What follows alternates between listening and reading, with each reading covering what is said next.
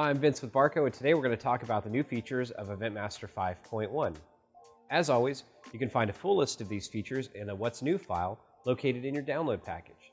You can find that download package here. First, we're happy to announce that we're shipping our Tri-Combo output card as of January 2018. With the Tri-Combo output card, you can output 4K at 60 on one cable. Just like the Tri-Combo input card, this card includes the latest connector types: HDMI 2.0, DisplayPort 1.2, and 12G SDI. Remember, both Tri-Combo input and Tri-Combo output cards support legacy connector types as well, such as Quad SDI.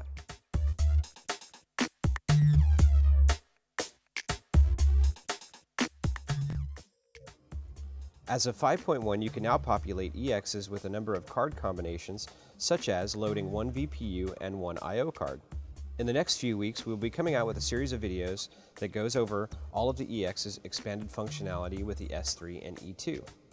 So please subscribe to our channel to stay up to date on all of the new EX features.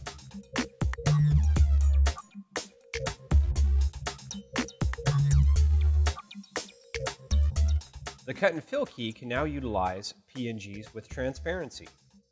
After you import your PNG with transparency, you'll notice it is now marked with a T. When you have an active cut and fill key layer, simply drag the PNG to that layer, and as you can see, a prompt will appear. For PNGs with transparencies, you want to select the Both option.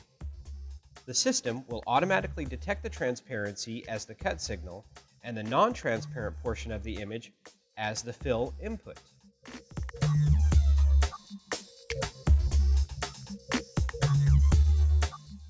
We've added an awesome new feature that allows you to view AOI on the programming page. To enable or disable this feature, the button can be found here.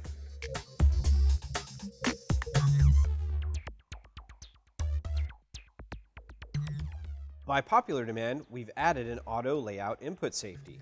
This way, you won't destroy that Mona Lisa of multi-views that you spent 45 minutes creating. If you do click the auto layout input button, this prompt will appear.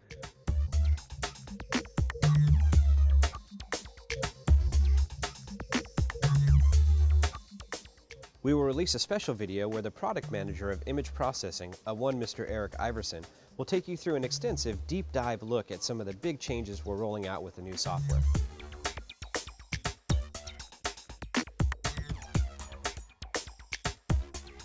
AUX output rotation is now available. Here's where you can find the controls.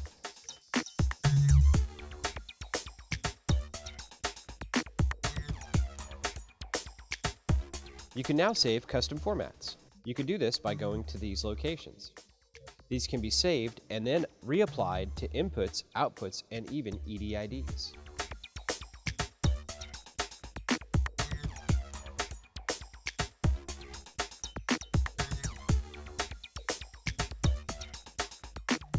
Good news for our Mac users, the simulator is now available for Mac OS. That's it for 5.1. Remember to subscribe for more videos on the EXs and the Product Manager Special. Until next time, I'm Vince with Barco. Have a great new year.